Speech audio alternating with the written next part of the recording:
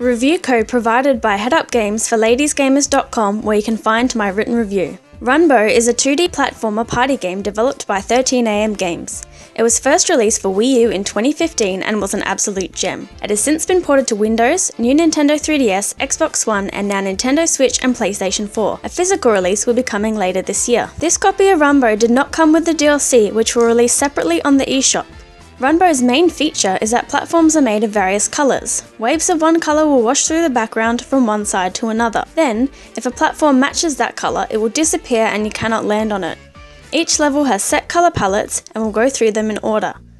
The next colour will peek from the side before sweeping over, giving you some warning.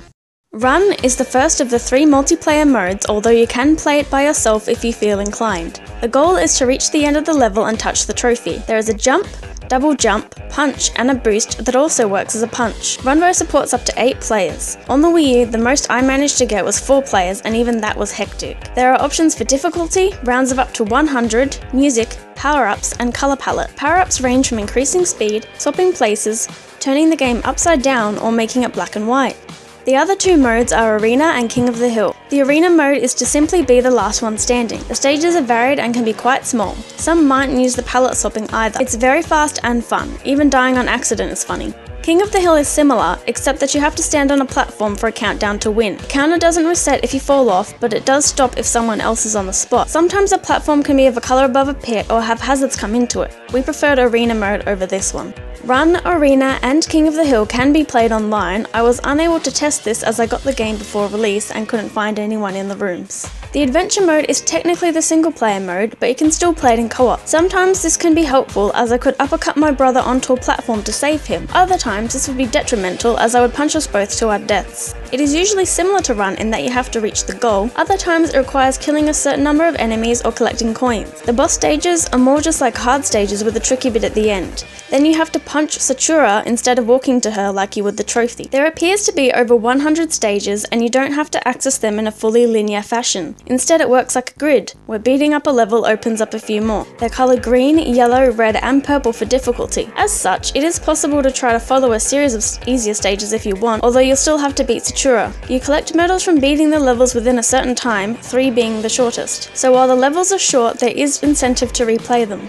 The Behemoth is like a long version of adventure mode. As you have been swallowed by the beast, you have to work through to escape its insides. This mode is to be played in one go, as if you exit, you have to start from the start. However, there are checkpoints which makes it much more possible to accomplish.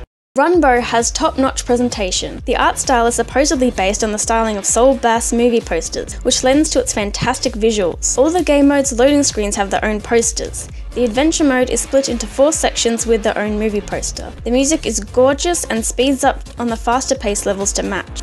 Whenever you die, a skull makes a little quip to you. There are quite a few of these. While they are to cover up loading times, it's still entertaining.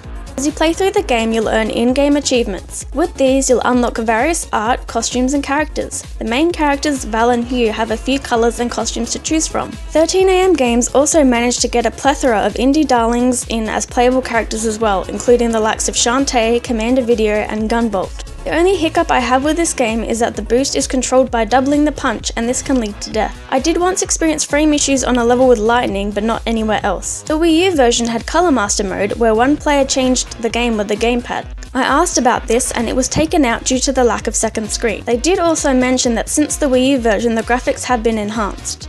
Runbow is an amazingly fun game to play with friends and family. Playing the adventure mode with another person is also great. I loved this game on the Wii U and I love it now. Hopefully in the future I can test the online with my Discord buddies, though I suppose the only people I couldn't recommend this to are solo gamers until the online friends get the game too. For local co-op fans, it's a must-have. I give Runbow an 8 out of 10.